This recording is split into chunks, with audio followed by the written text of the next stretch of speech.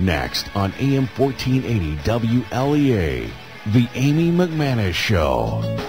Welcome to the Amy McManus Show on AM 1480 WLEA. Just had an interesting poll online. It's Fox News Opinion Dynamics. It says an overwhelming majority of American voters agree on at least one thing. That is that the Founding Fathers would be unhappy with the way things are going in Washington these days. 84% of voters, including a large majority of Democrats, 77%, 92% of Republicans, and 81% of independents say that the Founding Fathers would indeed be extremely unhappy with the way things are going in America today. In addition, it shows that 46% of voters approve the job President Obama is doing, 47% disapprove. That's down from last month when 50% approved and 42% disapproved. Also, U.S. News and World Report had an online poll that said that 73% of Americans believe that what the administration is doing is a push towards socialism. Only 27% said that he's doing what the country needs. On the subject of socialism, WorldNet Daily is come across a big ad campaign sweeping the internet. Who's behind it? Well, they say it's operatives who are heavily involved in the DNC, the Democrat National Committee. The campaign is called The Tea Party is Over. You can go to it at theteapartyisover.org. They say it's to, quote, prevent the Tea Party's dangerous ideas from gaining legislative traction. I think after Scott Brown was elected, these people are panicking, and the Tea Party's become quite energized. The anti-Tea Party website also comes as Illinois is going to have its first in the nation primary. They say our strategy is simple. This movement is a fad, the website states. Some of their ideas include the belief that programs like Social Security and Medicare are socialistic and should have never been created in the first place, and that President Obama is a socialist. Didn't we just read that yes, that's what Americans think? I'm not sure how right-wing the entire country could possibly be. It urges Americans to reject the ideas of the Tea Party, including ideas that undermine the legitimacy of the federal government, in favor of radical right-wing forms of states' rights. They're talking about the 10th Amendment there, radical stuff. We need to prevent their dangerous ideas from gaining a foothold. Our strategy is to spread the truth about their dangerous ideas and prevent their policies from taking root in America. They're also putting ads out on Facebook and Twitter. A message left by WorldNet Daily with the Tea Party is over were not returned. They're just ignoring any inquiries. Who else is being ignored? The city of Springfield, Illinois, still has not been fully repaid for costs associated with hosting a then-Senator Barack Obama's presidential campaign stop in the fall of 2008.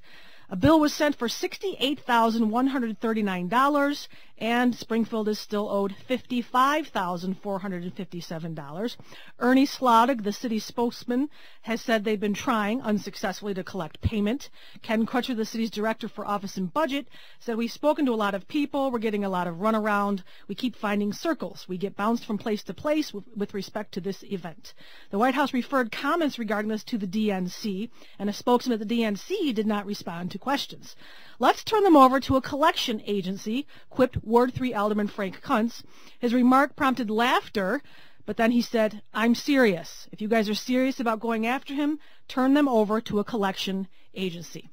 Can you imagine that coming through the post office in D.C., a letter to 1600 Pennsylvania Avenue with a collection agency on the return address? Good luck with that, Springfield. Another city that's a little desperate.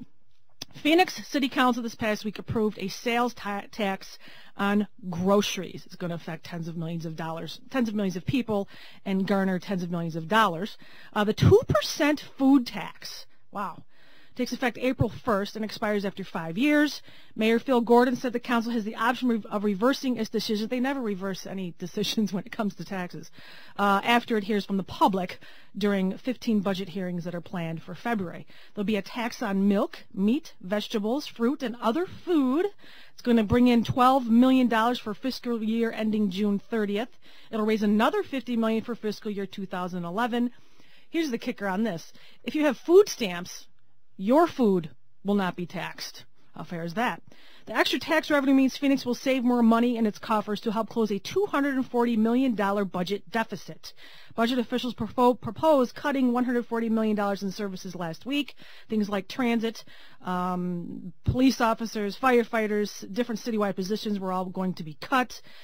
Some of the other programs they wanted to cut was some libraries and senior centers that would be closed, an after-school program would be dismantled, and budget and light rail services would be significantly reduced. However, they decided to just tax the food.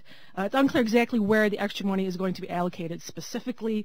Phoenix has not taxed food since the 1980s. I fail to understand how any sane person could possibly think that taxing food can solve anything. Just, it's brilliant. Speaking of brilliance, I mentioned last week the uproar over the upcoming Super Bowl ad with Tim Tebow about his mother's decision to resume her pregnancy. But here's the brilliance in this. Some people, rather than spending $3 million to air a 30-second ad during the Super Bowl, are just making these commercials, and then CBS standards and practice lawyers are rejecting it, which creates a big buzz in the internet and the media, so everybody's going to YouTube to see the videos anyway. So it's pretty smart. They're saving $3 million.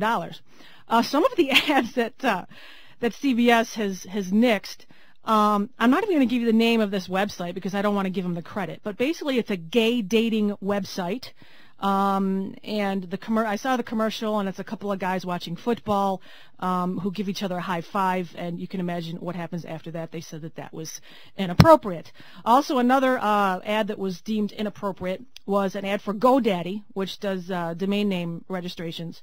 CEO Bob Parsons said that of GoDaddy said he was told by the network that his ad was rejected because it could be offensive to a certain class of people. Well, which class of people? I'm not sure.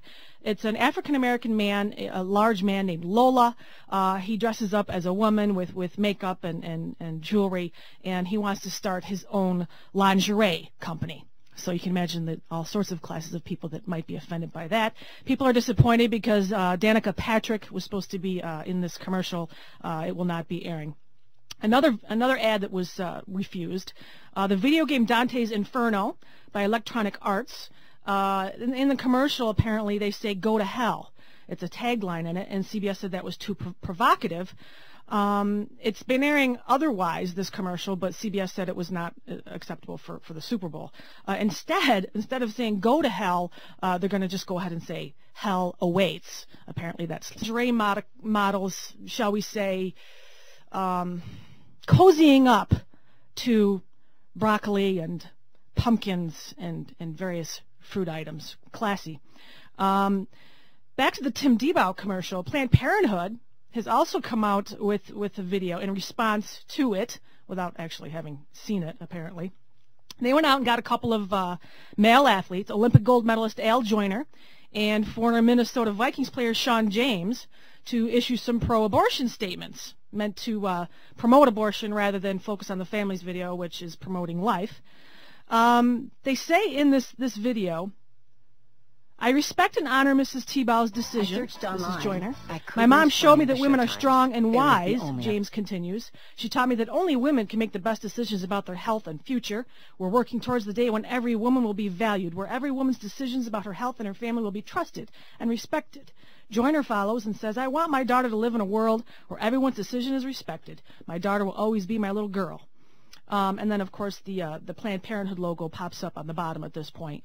He continues, "I'm proud of her every day as I watch her grow up to be her own person, a smart, confident young woman, and I trust her to take care of herself. We celebrate our families by supporting our mothers and supporting our daughters and by trusting women," but apparently not pro-life women, such as Tim Tebow's mother. The video also, as the Planned Parenthood logo comes up, there's some music that comes in, and it's all very, very lovely and just very heartfelt. Incidentally, Tim Tebow also spoke at the National Prayer Breakfast in D.C., and his prayer included the following: "Thank you for bringing together so many people that have a platform to influence people for you, Lord. As we disperse today, let us be united in love, hope, and peace. Let us come together as one and break down all the barriers in between us that separate us.